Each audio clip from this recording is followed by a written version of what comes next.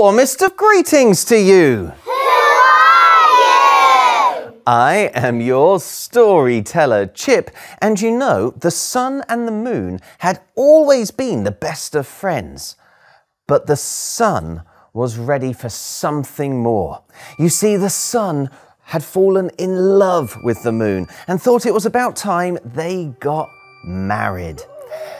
But the moon didn't feel quite the same. The moon did think that the sun was a good friend, and she did think the sun was kind of hot, but she didn't love him enough to marry him.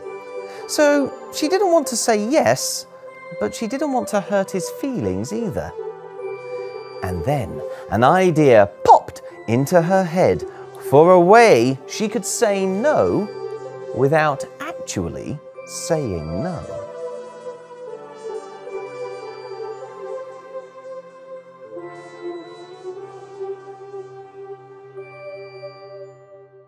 The moon went to the sun and said, "I will marry you on one condition. You bring me something to wear that fits me perfectly." Well, the sun thought this was brilliant. Finally, he was going to get to marry the love of his life. All he needed to do was get some clothes that would fit her perfectly. And so he took her measurements and found that she was exactly size 8. She was exactly size 8. So maybe you can help us to remember that. Remember, she was exactly size 8. There we go. And then he went away to look for something for her to wear that would be exactly size 8. That's right. And he knew that women, like the moon, often like to wear dresses. And because the sun was a little bit of magic, he flew to his favorite planet, the planet Earth, looking for something he could transform into a dress that would be exactly size 8. Thank you. It's a good job I've got you here. And he looked around the Earth and he saw the trees in the forests of the Earth. So he began to wiggle his fingers over them. And you can do this as well if you like. Ready to cast his magic spell. And his spell went like this. Change these trees, not a moment too late, into a dress that's exactly size 8. And in a flash, those trees were transformed into a dress that was exactly size 8. And the sun took that dress to the moon for her to try on. And the moon put on the dress, but it was a bit baggy. It was falling off her shoulders a little bit. The sun was a bit confused by this. He'd been absolutely sure that she was exactly size 8, that's right. So he got his measuring tape again and he took her measurements and found that she was exactly size 6. Maybe he got it wrong the first time round, because, I mean, the number 6 does look a little bit like an 8, doesn't it? So maybe he had just got it all in a muddle. He needed to go and get something that was actually exactly size 6. So we need to remember that now. We need to remember it's exactly size 6. There we go. So off he went to get some clothes that were exactly size 6. Thank you. Exactly size 6. And he knew as well that women often liked to wear skirts. So he thought this time he would find something that he could use to create a skirt for the moon. A skirt that was exactly size 6. And again, he flew to his favorite planet, the planet Earth, looking around for something he could transform into a skirt of exactly size 6. And he saw the golden sands of the desert. So flying over them, he began to wiggle his magical fingers, and again, yeah, you can do this as well if you like. And he began to cast a spell that went something like, "Let these sands get me out of this fix by making a skirt that's exactly size 6. And just like that, the sands were transformed into a skirt that was exactly size 6. And he took it straight to the moon for her to try on. But when the moon put the skirt on, well, she had to hold it on. She couldn't let go because otherwise it would have fallen down. She had to hold on to this skirt. It obviously wasn't the right size for her, and the sun was really confused. He'd been absolutely sure that she was a size 6. So he got out his measuring tape and he measured her, and it was size 4, which made no sense at all. How could she be size 4? I mean, okay, size 6 looked a little bit like 8. He could understand how he got that confused, but size 4, the number 4 doesn't look like a 6 or an 8, does it? What was going on? Clearly, he needed to find some clothes that would be exactly size 4. So we need to remember that this time. We need to remember size 4. He wasn't going to forget. He was not going to forget that it was exactly size 4. It was exactly size 4. Back to the earth he went, searching around for something that he could transform into an item of clothing that was exactly size 4.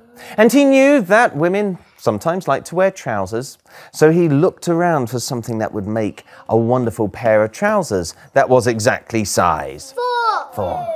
And as he flew over the mountains, he noticed some diamonds, some sparkling diamonds. He thought they would make a perfect pair of trousers.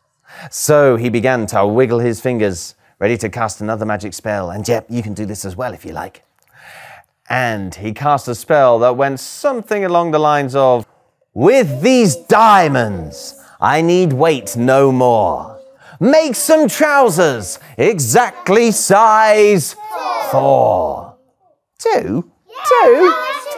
You can see where this is going, can't you? Well, the sun took those trousers that were exactly size 4 all the way to the moon. And when she tried them on, again, she was having to hold them up because they were far too baggy.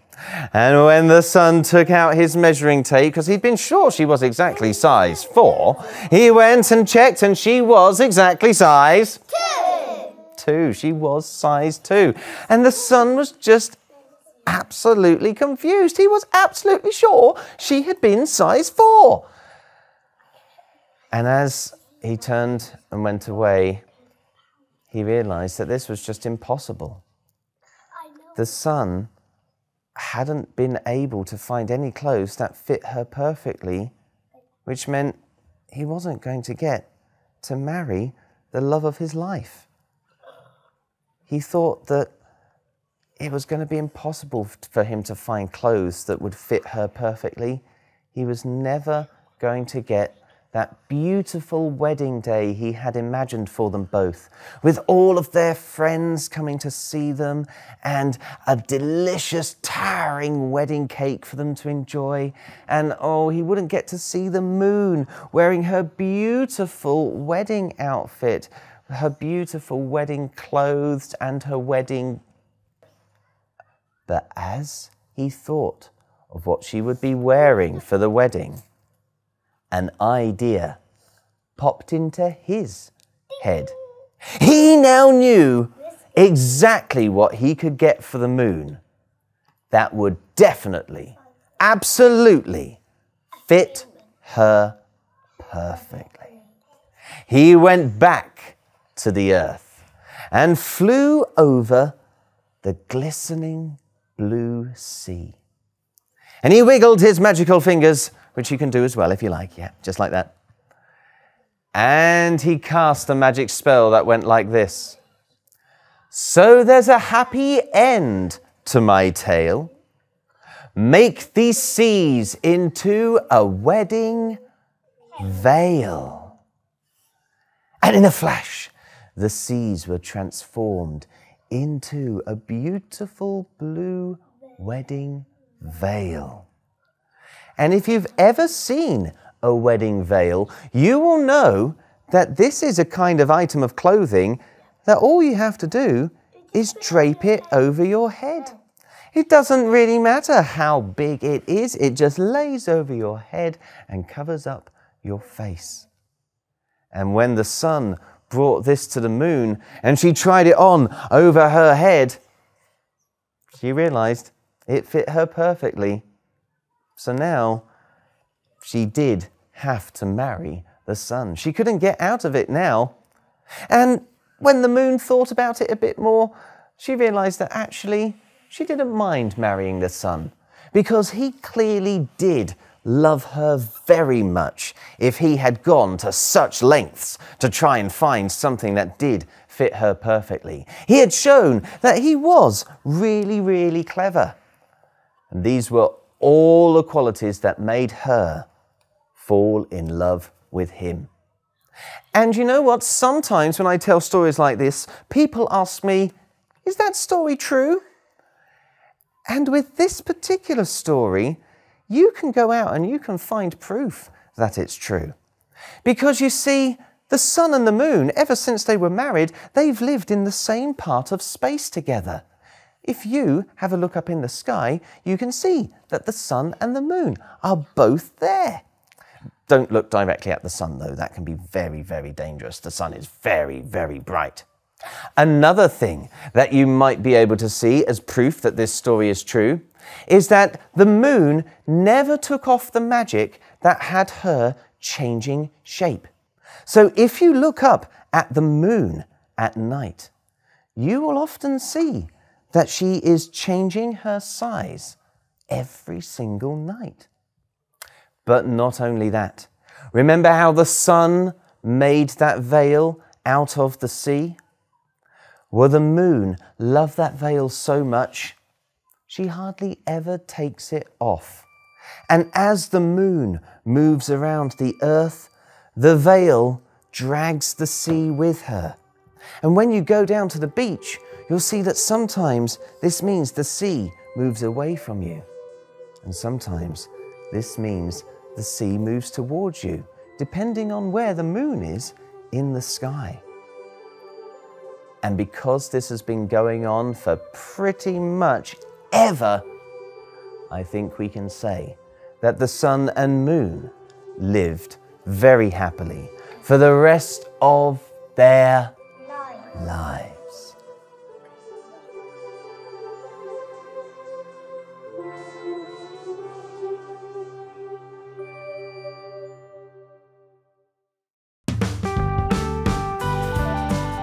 Thank you so much for sharing this story with me. I love folktales set in space, and if you do too, then I have a bonus story for you. Epic Explorers can find that story by going down this stories page on our website. But if you're not an Epic Explorer yet, go to fablespodcast.co.uk to find out how to become one.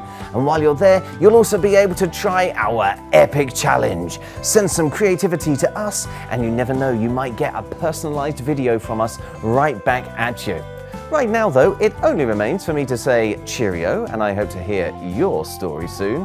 So, cheerio! And I hope to hear your story soon.